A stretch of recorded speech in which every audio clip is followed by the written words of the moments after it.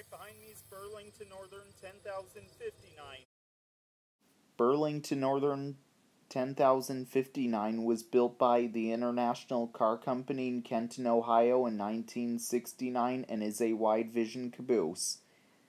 This caboose was originally used for the Great Northern Railway as Great Northern X-139 and also was even used behind freight trains many years ago as the train crew's office. Then in 1970 was transferred to the Burlington Northern Railroad as Burlington Northern 10,059 and was even used behind freight trains on the Burlington Northern Railroad as the train crew's office.